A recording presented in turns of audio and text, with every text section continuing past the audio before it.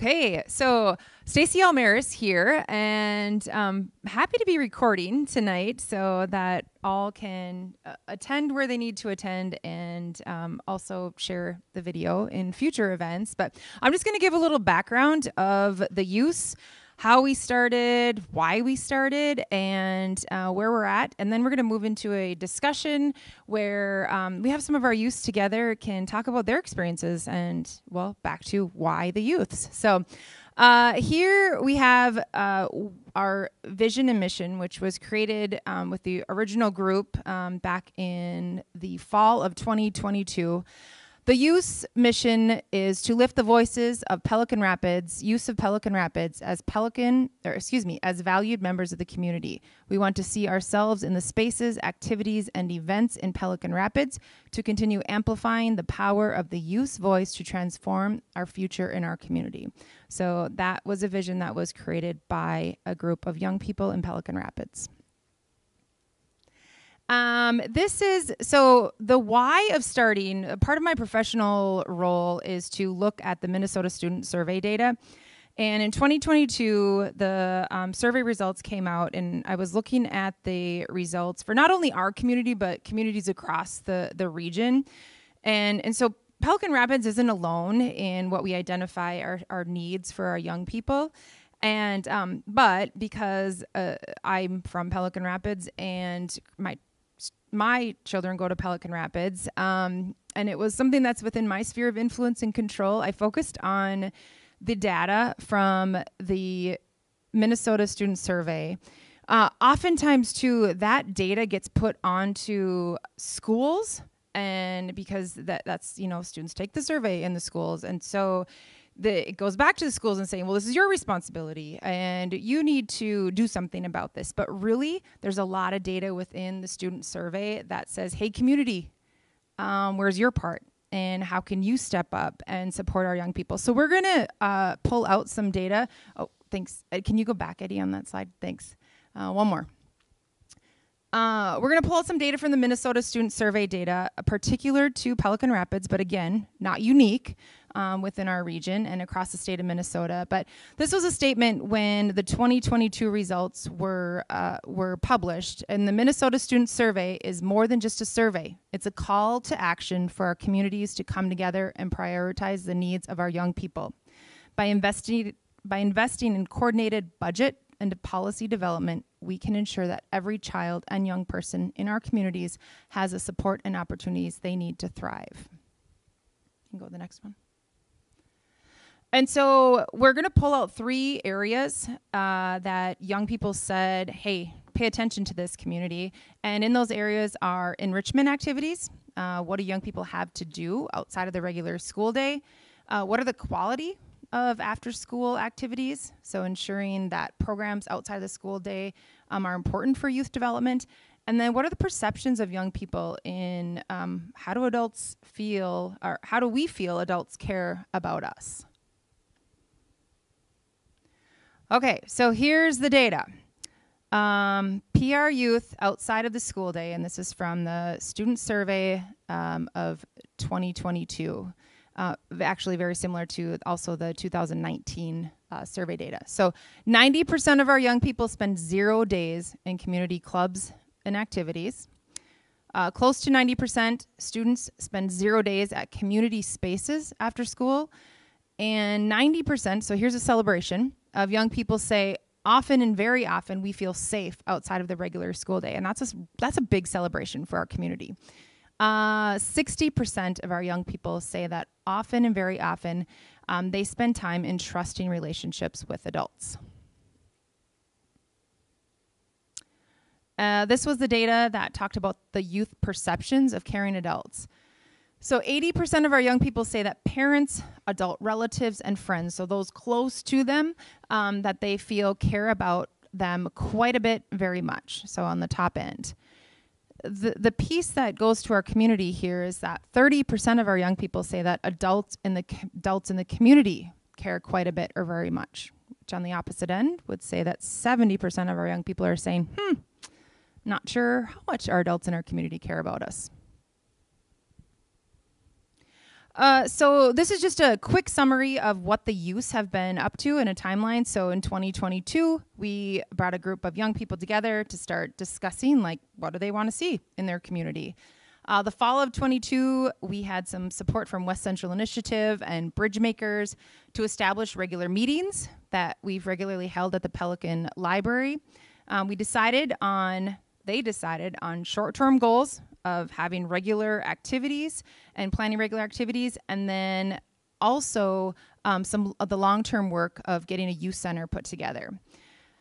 And so if we go from the last year, this is what the youths have been up to. They've presented to the city council. They've hosted a series of events, including a movie night, bowling, swimming, pizza and games at the Pelican Pool Hall. We did a visit to Cornerstone Youth Center in Frazee. They volunteered at the Friendship Festival, did the kids' crafts. We've had a couple speakers on leadership, pumpkin carving, and they also went to Valley Fair, and they went to the cities for a youth day at the Capitol. And most recently, as a part of this process, and after visiting the Frazee Cornerstone, the youth came back and processed that, and like, what do we want to see in a youth center? Some of the things that came to the top of the list were a variety of games: foosball, air hockey, pool tables, video gaming area, a cozy hangout spot where we can watch movies and just hang out, and a fully equipped kitchen where we can cook, we can enjoy food together, and just, have a place to eat and socialize. So most recently, at the end of December, we are celebrating the donation of a building from the Congregational Church. They've donated a space for the youth, which will be called the Bridge Center. Within this space, we will have the youth center in the basement. We will bring in a space for the senior center. We have a group who has been working on a friendship kitchen, which is a commercial kitchen for community members to rent some space and then be able to sell their goods within the community. And whether or not the food shelf comes into this space or it becomes an event center, we will also have that space occupied for community use. So the vision for this space is to be a physical and emotional space that brings generations and cultures and community together all within one building. Last in this, before we get to just having a conversation, is how do we create these spaces for belonging and inclusion? Belonging and inclusion. And one of them is just establishing that welcoming environments where folks can connect and express themselves and just feel like it's a safe space. Coming alongside youth in youth leadership opportunities, their involvement in decision-making spaces and local events is really important. How do we amplify their voices? So fostering youth agency by bringing their voices into the community, and then ensuring diverse representation, whether it's leadership, programming, decision-making spaces. So that is a summary of where the youths have been and where we're going in our current, where we are currently. All right. Well, Stacy, I just want to first thank you so much for presenting this evening on Pelican Rapids Youth, for us as a congregation, as a community organization, to learn more so that we can be helped in understanding who you are, what you're doing, but how can we help you? I joined this conversation this evening as a parent with students in the Pelican Rapids School District. I also joined this conversation as a pastor of Trinity Lutheran Church and a VFW chaplain. So I have different layers of being connected to this community. And it just always comes back to this question as we do introductions, but I'll just leave you with this theme for us to think about: is how can we help you? So how can you help us help you as this organization gets up and running? And also, at the same time, just be an element of support. But that is who I am, and I'll just pass this microphone around to make introductions so that we all know back at our church who people are and how you're involved in this organization. Alrighty, so I'm Ariana Villagomez, and I have been here with the youths from the beginning, and I am a senior here at the high school. Hi, my name is Eddie Sanchez, otherwise known as Eduardo Sanchez, in the community of Pelican Rapids. I've been associated with the youth for a couple months now, and I was very dragged by the passion of just wanting to be associated with other youth members who were heavily um, just driven by wanting to make a bigger role and have the empowerment of having a voice and to saying things.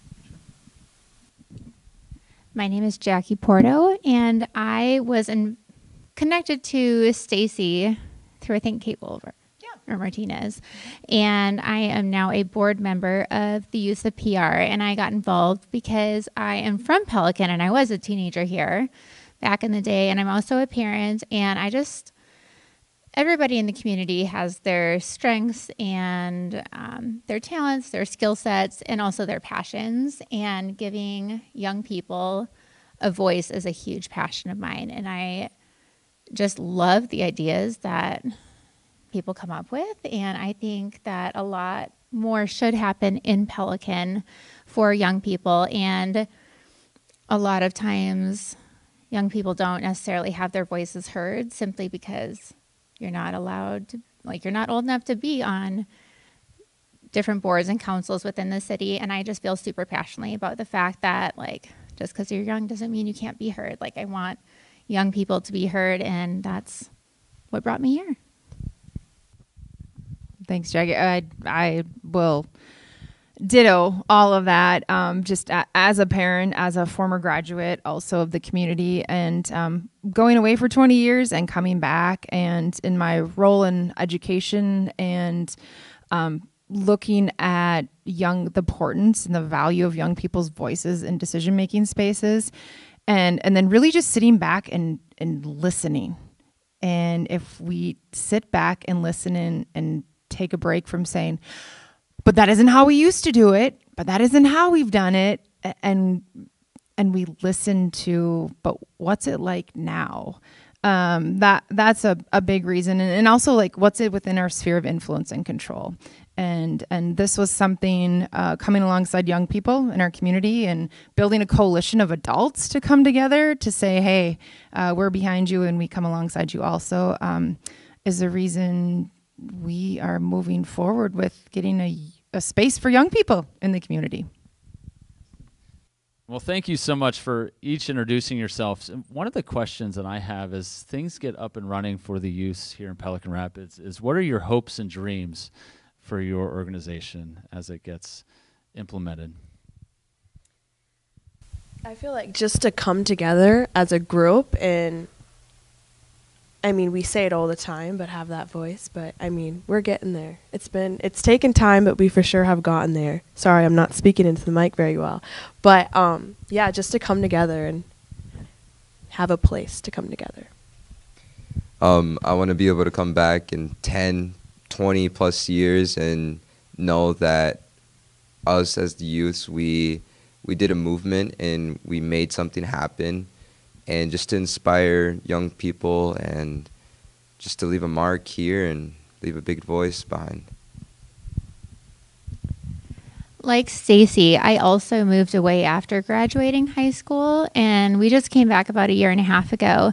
And we've lived in big cities and medium-sized cities, and there is so much going on for people of all ages, but especially for young people and younger kids. And they've also had spaces. And one of the things in Pelican, and I think it's common in small towns, is that there are activities, there are groups, there are things for young people to do, but you kind of get shuffled around. You're it often feels like you're in somebody else's space. But in having a space just for young people to go and hang out whenever, that's your space. And I think that's really important. And just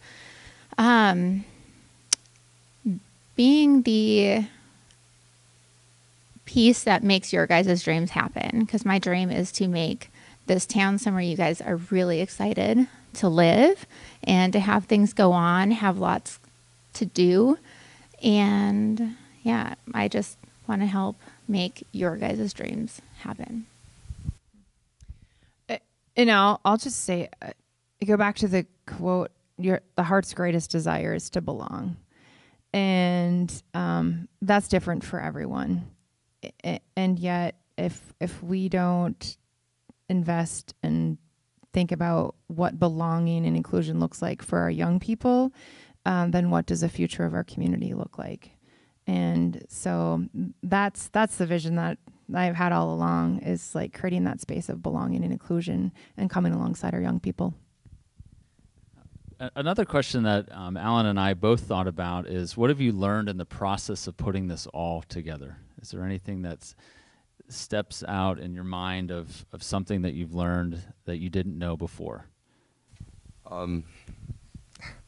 Patience is a big thing. I'm not the best patient person myself, so patience and progress is definitely one of the biggest things, and it goes beyond just this project. It's definitely a life lesson to be patient and wait for great things to happen. But yeah. One of the things that I've learned is, I can't say anything very specifically, but just the idea that there are so many more nuances and different ways of life, or things that I might just say that can mean something different or be off-putting to people from different cultures or different experiences, and just learning to be more open, ask tons of questions, and be a little bit more careful or thoughtful with the things that I say and the things that I bring to discussions also, which is really cool, because the less I say, the more I learn about others, which is really fun. We don't know what we don't know. And just taking the time to sit in spaces where we can learn and we can open up our own thinking and from our own experiences, and sit and listen to and sit in other folks' experiences, I think is something that I have just really learned. And my kid said it to me the other day, like, times are different. And they sure are. They sure are. And I put a lot of value in that, in the work that we do with our young people. And times are different, and we need to just listen to the experiences that you all are having. One of the things that I know is, we don't know what we don't know, but just listening to each of you excitedly describe this organization and what's coming together, I've heard about this Bridge Center, and that's where the youths will be housed and have an opportunity to meet and gather. And two themes came out in my head. One was a place for video games, and then another was for kitchens, or a kitchen in a space to collectively cook together. From your understanding, and this could be a question that either one or all of you answer, is there anything that we can donate in connection to the video game center or the kitchen? Are there any items that are needed that volunteers or people from our congregation and the rest of the community can donate to help make that a possibility that you're aware of? I feel like not as simple. I mean, I would say food. I mean, we don't know what goes on behind closed doors in some people's lives. Someone could be struggling to make money to provide the food, etc. So I would say food would be one big one, because, nutrition. And as for the gaming wise, definitely old consoles. Okay. Old consoles, in my opinion, are more valuable than newer consoles nowadays, just because it's nostalgic. And a lot of people, like myself, would enjoy that. Things we'll definitely need are furniture of some sorts to accommodate our youth. But something that I am really interested in inquiring about with the community is skill sets, and having people come in with their skill sets to teach something, or to bring a new idea to the table and do some sort of like fun paint and learn class, or a carpentry class, or, hey, I want to learn more about photography, and just providing some of those learning or interest related events also. Yes, I love that. And along with those skill sets is, like, as we look to renovating this space, our first really big hurdle is raising the funds to remove the black mold in the basement, so that we can begin, putting these visions in place. That's the first hurdle we have to get through. But then it is, what are your strengths, and when it comes to construction and remodeling and wiring and plumbing and there's a lot of work to be done, but it is an exciting vision, and yeah, I stand beside all of your ideas. I was excited to hear that nostalgic video game sets may be important, because I may have one or two of those, and they're not being good use right now, but maybe they could be in the future. But that's wonderful to hear, whether it's food, whether it's kitchen items, whether it's consoles, even if it's skill sets coming into the Bridge Center to engage with youth and sharing that. The biggest piece is just communicating that need. I don't know if there's a Facebook page, or if there's a way that the Pelican Rapids youths are communicating where donations could go or could be helpful. But I would just invite you, for me as a community leader, for example, if you were to say food, that you needed some food for an event, if you let us know what it is, and it's not only our church, I know there's others that would be willing to help around, that's helpful information. Consoles, we're aware of that. Skill sets, when you mentioned, Stacy, and I won't sign up anybody from our congregation, but when you mentioned plumbing or construction or lighting or electrical, I know you're going to have to go through a vetted professional to do the mold clean out. So that may be more of a financial giving realm. But those skill sets, if there's a need, please, let us know, communicate that to us, because I know that there's members of our congregation that are really interested in supporting the youth in this community. And as soon as we know when and where that need could be helpful, I think you'll have people that would raise their hands for sure. When it comes to monetary donations, because it seems to me, if I was to ask the question, what is one barrier between the use occupying the Bridge Center and using that facility, the one that I keep hearing about is the black mold, which is good for us to know, is do you have an estimate of how much money that needs to be raised for that service to come in to get the building up and running? And is there a place that we can send checks or to a 501c3 that you fall up underneath so that the money can be raised? Yes. So as Jackie mentioned, she's a member of our board right now. We have a board that has, I think we have 8 adults and 3 young people involved, and we will be co-chairing young people and an adult in that space.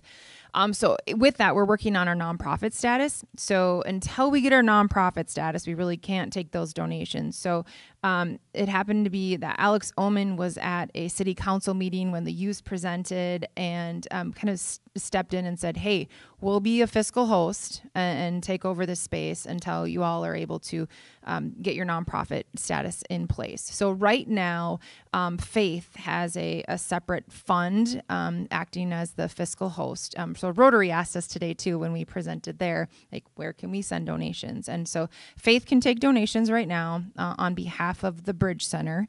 And that is all going. And as of now, we have a couple personal individual donations. We have a community donation, and we have a few dollars that were left from the congregational church from their insurance. And so we have $17,000 raised to go towards the $40,000 estimate to remove all of that black mold.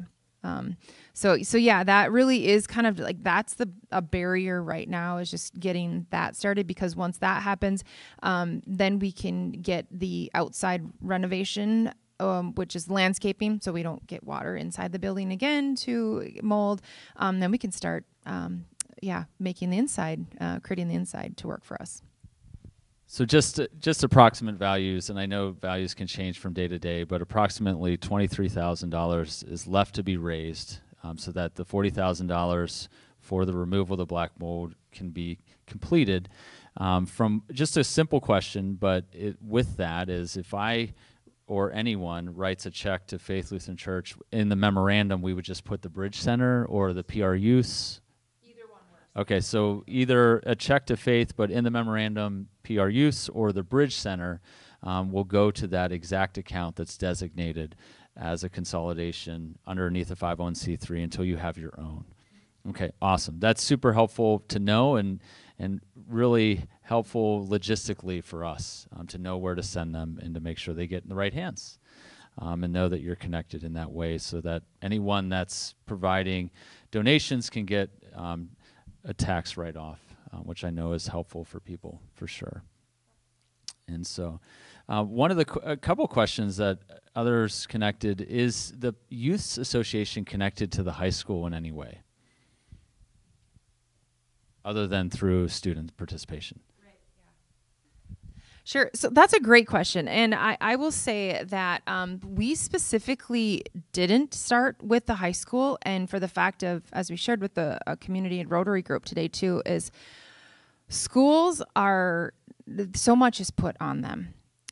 There's so much that has now ended up under, on the shoulders of and in responsibility of schools. And what I pointed out today too, and in the previous slide, is that there is student data that says, hey, communities, this is what we're saying we need from our communities. And you don't often find that data or that voice unless you go and search it out. I mean, like I said, Pelican's not unique. In my job, we're working with other communities in the region where this is the same. It's happening there too. And so right now we have not, pulled the school in other than to, community ed, and we have Carrie Haugard on our board too, in that representation in kind of supporting some of the events and activities that the youth have planned. But our hopes are that, as we continue to move forward and build that physical space, that we can combine some services so that support is all around and young people feel that from their school and their community. Another question that we had is what age group does the Pelican Rapids Youth target that is for those who can participate? And is there any upcoming events that you can share about that are being planned and are in the works? Well, it kind of just was high schoolers coming together. So, I mean, we want to welcome people, but we don't want to have, not that we don't want to have, but we don't want, I'm just going to say it, we don't want the adults to overtake, because it's what we want to come together as the youths, as it is the youths, if that makes sense. Well said. That was well said. As far as what I can tell, it's usually just high schoolers. As Ariana said, we want a bunch of youth. Not that there's wrong with, older adults. We very much appreciate our adults, and this one has been with us since day one and really helped us get to our goal, and we're almost there, and it's a really good feeling. So not that we're saying that adults, without her help. No worries. And I know the adults just want to have a safe space for you. So on the other side of the spectrum, so I'm guessing high school would be from 7th to 12th graders, would fit the ideal PR youth. It's helpful for parents such as myself to let my younger children know that wait until you're in 7th grade, because this will be an activity for you to be a part of. But when you are in 6th grade or younger, we will find other activities for you. And we know that we're just so new yet. Like, this has just been us figuring things out in this age group. But there have been many conversations about like going and speaking with the 5th and 6th graders and like, hey, this is what you have to look forward to. And when that space opens up too, I mean, we know many middle schoolers don't have a place to go after school, or they're waiting for their parents to be done with work. And there's, they're not in high school activities yet. So it's going to be very important for that middle school age too to be involved with the youth center. And you may or may not know this question right away. When the Bridge Center opens up and youth are utilizing, maybe there's a room that has video games and a kitchen, do you need any volunteer adult supervision, or is that a part of, how does that logistically unfold? Or is there a need that we can in the community help with? We would love to have that space where we're just responsible for it, but I mean, you get some people who maybe aren't mature enough and will neglect it. So it would be, most likely we would definitely need volunteers.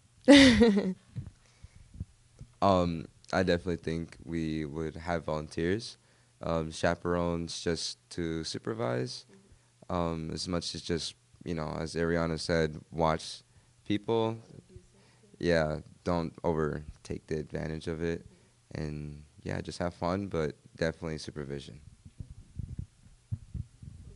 Oh, well, and I'll just add relationship building. Like we hope to, and I think Frazie's a good model for this too. Like the volunteers that they have there, they are building relationships with the young people there. So they're not, standing there with a clipboard and marking attendance down, or or like who vandalized that or anything. Like it is about building and developing strong relationships intergenerationally across cultures, across community groups. Because we just want it to be that safe home feeling like area. So yeah, for sure. And going more from you mentioning Frazee, and I don't know for sure, is that more of a volunteer roles where there's adults would volunteer for that? Both. Okay. Yeah, they have a system where it's very much both. Okay, because I wasn't sure if it was fully volunteer run or if it would be a model where, like you mentioned, both. Is there a paid position that would operate the center and just provide that guidance and just check in? That would be helpful.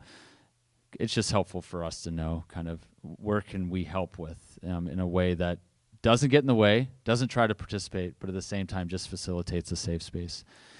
One of the areas that you mentioned regarding a kitchen is, would the interest be to stock the kitchen for students to eat in case they were hungry or in between events or in need, or is it meant for community cooking together or both? I didn't know if you had an idea of the direction that you'd be looking for that to go towards, because it would be helpful for us as volunteers to know how to help stock it. I feel like a little bit of both, like snacks here and there, or, yeah. We could definitely explore those options for sure. I feel the majority of the time it would be the adults cooking for the people there. But yeah, snacks wouldn't be so bad for the people there. Definitely limit though, so that it doesn't get abused. But yeah. One thing that I've heard a few young people say is that like they want to cook also, and so maybe not just providing ready-made food or snacks, but also like having a pantry of ingredients where people can practice cooking. It's an interest that a lot of people have, or they have something that they are just craving that day, and just having that space for them available also. Well, those are all the questions that I have.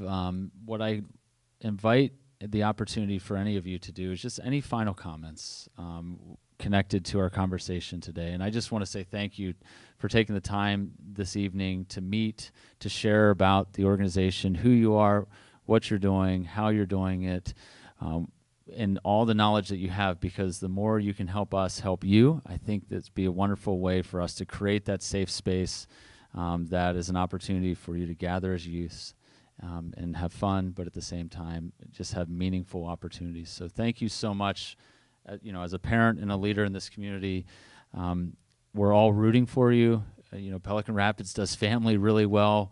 We're interested in supporting the youth as a need and being open and honest with us on what you're looking for and how can we shape that is extremely genuine, authentic, and useful for us, saying that this is what we do need and that is not what we need at all.